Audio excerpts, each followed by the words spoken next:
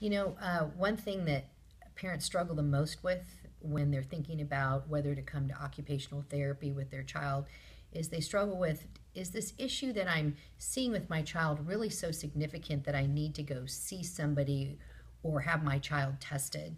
And I was that parent. I raised two children that have pretty significant sensory processing problems, and I remember being that parent wondering, is it just me or is there something I'm not seeing?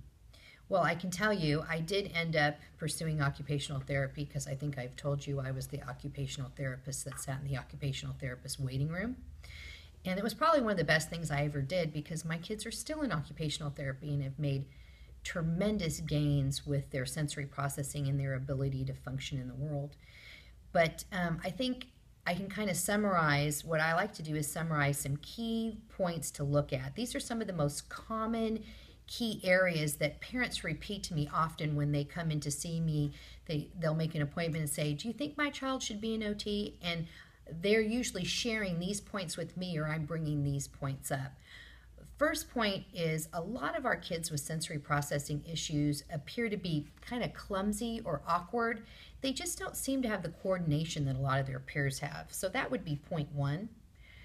Point two would be a lot of these kids really like to either touch everything around them or they avoid touching anything. So we're talking severities. And I always say, think of the good old-fashioned bell-shaped curve. We're talking that 5 to 10% at the end of the curve. So that's another big factor we see. Also, one of the biggest ones is transitions. And transitions are things like, first we're going to go here, then we're going to go to there. Now we're going to go from this classroom to this place. Now we're going to go from this activity to this activities. A lot of my friends really struggle with transitions. So that's another third point that you can look at. And a fourth point is oftentimes parents will describe their children to me as constantly in motion.